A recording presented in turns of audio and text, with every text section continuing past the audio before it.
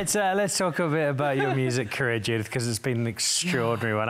I remember getting down to Cape Town and already there was whispers of this extraordinary voice had just come through UCT and it was lighting up music. Where did you fall in love with music?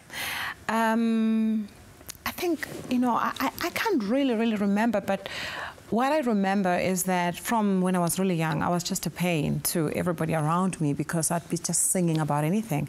I'd be singing about you now, about this table, and my mom says from the age of 2, so I would be just that girl who's just been singing, creating songs, and they would say, well, you warasa, warasa, warasa, but they didn't realize what that was doing to me or what that was. And then I got to UCT. When I got to UCT, I remember my professor, Mike Campbell, gave me a song, How High the Moon. Actually, before that, I went to Transkei and I sang, they said someone must render an item. And one thing that I was never afraid of was to sing. Don't ask me, but I could never, I loved an opportunity to sing, right?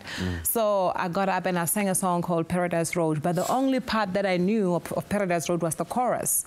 There are better days before us, and the burning bridge behind us, fire something.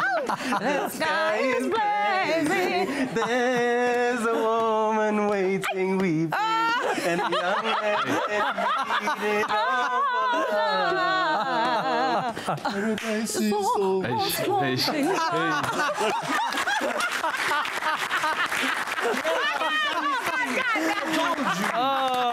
You guys were doubting me.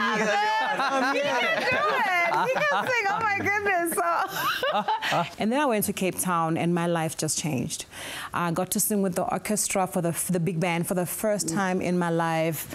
You know, surrounded by all those instruments, and there's just this little girl, skinny. I was very skinny at the time, and I sang "How High the Moon" by Ella Fitzgerald, and I nailed it.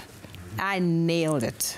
And nobody forgot me after that day because there was a lot of people in the audience who were promoters, who were just the right people that I needed in my life at the time. And my life changed ever since then.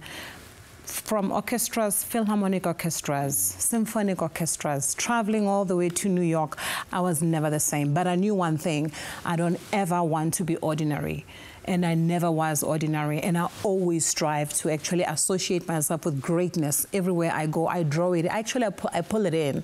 All the way to singing with every international artist that I have ever confessed with my mouth that I would one day meet and sing for and with.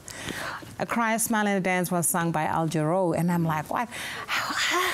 You know, and Randy Crawford, so many, B.B. Winans, Oleta Adams, and then Kenny G took A Cry, a Smile, and a Dance, and he re-recorded it for international release and reproduced it. And I mean, the list goes on and on and on. And it's all about what I wanted. I just got crazy for this career, but my life just changed until today.